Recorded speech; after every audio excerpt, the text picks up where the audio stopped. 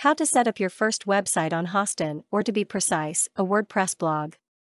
I have separately wrote a review about this hosting. If you're interested on knowing more about the hosting company first, please take some times reading before proceed.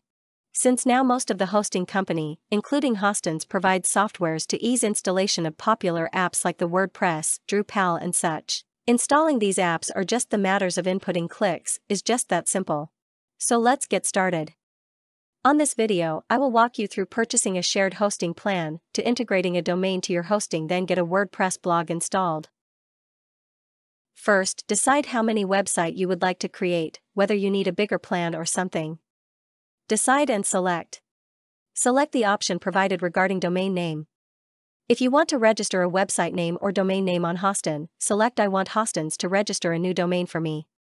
If you would like to get a free domain name from Hostens, but the domain extension are limited to .site, .online, .store, .tech, and .website, select I want Hostens to register a new free domain for me. If you would like to transfer your existing domain to Hostens, I believe you will never do. Select I want to transfer my domain to Hostens. If you already have an existing domain name on other domain registrar, select I will update the name servers on my existing domain. If you would like to create a subdomain out from Hostens' provided domain, select I will use a free subdomain. Please note you're not the ultimate owner of this domain, so in case if the domain expired, your subdomain will be vanished too. Then, choose your billing cycle, whether you want to be binded on a 3-year contract or be billed monthly. My suggestion is, watch my review. Select server location. Optional additional services like positive SSL, spam filters. I don't see both are necessary though. Confirm the hosting plan you're about to purchase. Select your payment method. Fill up your personal information for account registration. Agree and confirm. This is the order confirmation page.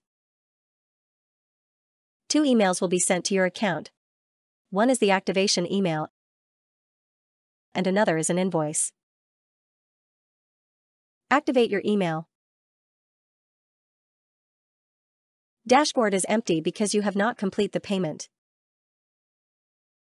Open the invoice link on another email. Click PayPal checkout or PayPal subscribe, either one.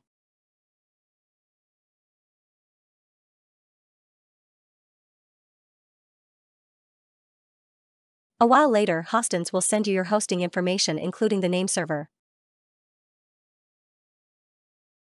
If you bought the domain name separately from Hostens like me, I use Namecheap. Proceed to your domain setting. Change the name server Hostens provided. The verification progress takes quite a while. After a few hours, the order is ready. This is the dashboard, and this is the hosting plan I've purchased. There are a few ways to install WordPress. Manually, by Softaculous, or by Easy Install, an app developed by Hostens. With Easy Install, an app could be accessed through Clients panel. You're able to install over hundreds of apps with a few clicks, just like how Softaculous works. To install it on cPanel, click on the WordPress icon listed on the Features applications. Click Install this application. Configure the setting. Select the right domain to install. Version of the app. Accept the license agreement. Automatic update for WordPress to the latest version. Automatic update for WordPress plugin and WordPress theme. I recommend it update them manually because there are cases the format of your website get messed up when updated. 2-factor authentication? Do you want to enable it? Enabling this feature will require both your phone and web password to be granted on access to the web panel.